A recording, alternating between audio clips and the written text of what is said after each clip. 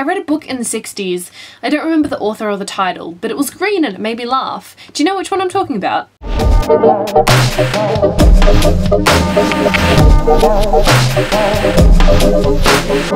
Hello everyone, today I'm here to talk about weird things customers say in bookshops and more weird things customers say in bookshops. These books were compiled by Campbell, the lovely Jen who sent both of these books my way. Thank you so much. So this first book is split up into 3 parts, and the first part has weird things that customers say in a particular bookshop called Edinburgh Bookshop.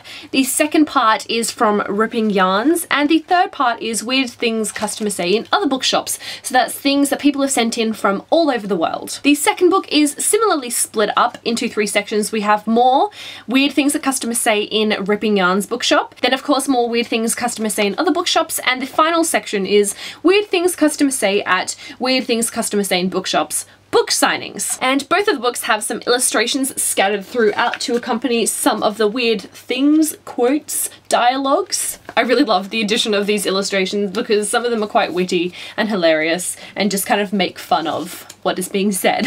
So I picked up these books one afternoon and I finished them both in a couple of hours. They're super short and really quick to get through, and just great if you're looking for something to read that's really light, funny and entertaining. And especially if you're a book lover, a reader, if you work in bookstores, I think you can really appreciate these books. There are some very hilarious things that just you'd think people would know. Just really simple things like Jane Eyre, the novel. It's written by Charlotte Bronte. And then you have customers saying, do you have any books by Jane Eyre? Oh, there's one that I freaking love, which is about Adolf Hitler. That was hilarious. A man says, do you have black and white film posters? Yes, we do. They're over here. Do you have any posters of Adolf Hitler? Pardon? Adolf Hitler? Well, he wasn't a film star, was he? Yes, he was. He was an American. Jewish, I think.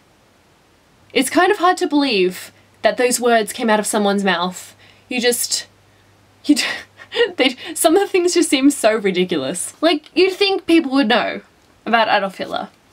You'd think people would, but apparently not. These books are just hilarious. It had me giggling quite a lot. I really enjoyed reading them, and like I mentioned, if you're a book lover, if you like reading, I think this is something you really appreciate. Just witnessing people, their words, the weird things that they say.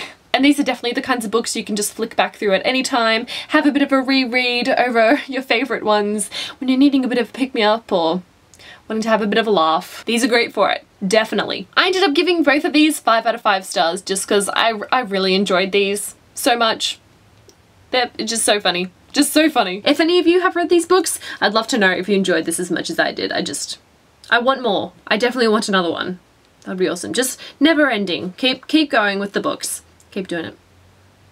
There's a lot of silly people saying silly things out there in the world, I'm sure. But one other thing I want to ask you guys as well is, if you work in a store, it could be a bookshop, it could be something completely different, what is one of the weirdest things a customer has said to you? If you've ever encountered some strange things, let me know down below. So I look forward to seeing some of your strange and hilarious comments, and I will see you later. Bye!